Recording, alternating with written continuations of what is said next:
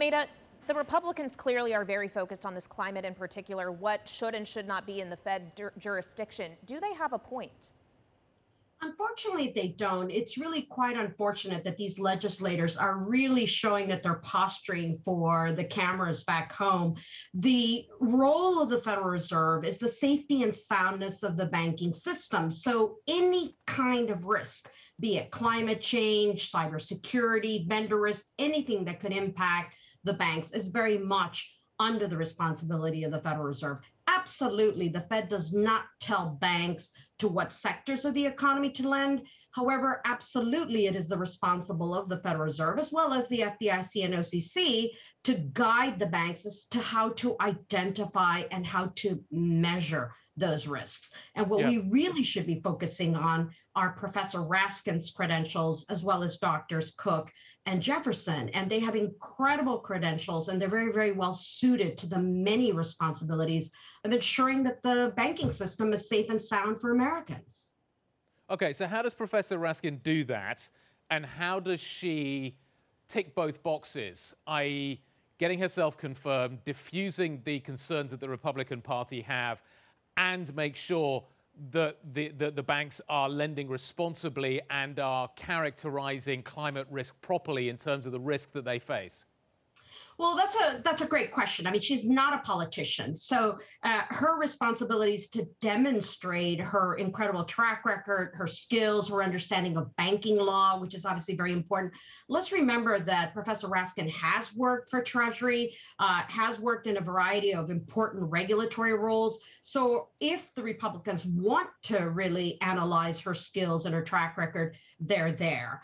And anybody who's ever worked with any kind of regulatory entity, and frankly at the banks, know very, very well that the Fed does not tell banks how to lend. If you go to the compliance manuals, yes, not exactly sexy, quite geeky, but the compliance manuals of the Federal Reserve and the OCC are available publicly. And it's not the regulators that tell banks to whom to lend. It's up to the risk managers and the level of tolerance that the shareholders have. And so we really need to try to find a way in this country to go back to talking about substance and content and not politicizing absolutely everything. These candidates bring incredible track records, experience, and the cognizant diversity that they would bring to the entire board and the entire institution is something that's barely being talked about. And I think that's also very important.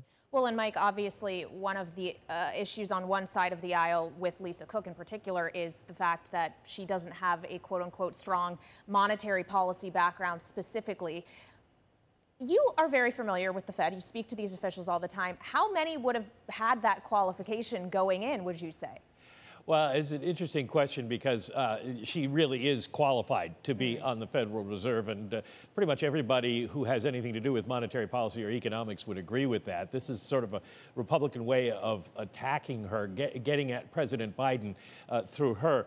Jay Powell, trained as a lawyer, worked as an investment banker, had no monetary policy experience. Lael Brainerd had no monetary policy experience before she came to the Fed, and certainly almost none of the people who Donald Trump wanted to nominate to the Fed had any monetary policy experience. The ones that did go through, people like Rich Clarida, who had monetary policy experience. So it's kind of a false trail in Lisa Cook's case. She's probably going to be confirmed, and I think Philip Jefferson has a very good chance of it. The issue is really going to come down to, can the Republicans find a way to block Sarah Bloom Raskin? Mike, who would potentially be another candidate to fill that role? Let's say that she doesn't get through, and there are plenty of people that think that she won't. How big a hole will this leave for the Fed? How big a problem would this create?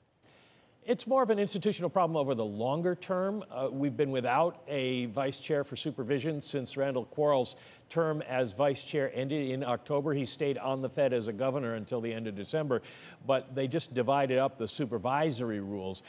Where it could hurt the Fed is in the long-term planning for what kind of rules are going to be needed, and this includes climate change, but also crypto and cybersecurity. Those things that are yet to be worked on on and the coordination that has to be done with other banking regulators here in the United States would suffer from not having a point person.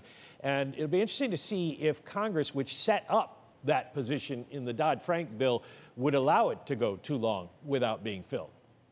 Mayra, of course, what it all comes down to at the end of the day is monetary policy settings. That has been in focus with the BOE and the ECB today, the battle against inflation. Would you consider any of these three to be inflation hawks? And depending on that answer, could they shift the balance of monetary policy moving forward should they be confirmed?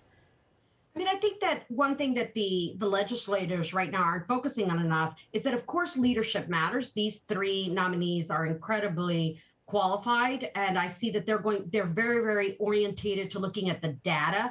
And I do believe that they're likely, together with analysis of the remaining board members and all the other economists and soldiers that work at all the district feds, they are likely to raise rates. But that's because we've been in this unprecedented 2 decades of very, very low interest rates. And to the point about them not being monetary policy specialists, we have the Federal Reserve and the other regulators have a lot of monetary policy specialists. What you actually want is you also want legal experts and you want international politics experts. You want more of that skills diversity. I worked at the Fed, believe me, there are plenty of people there who are not economists, but everybody brings in math skills or language skills or politics skills.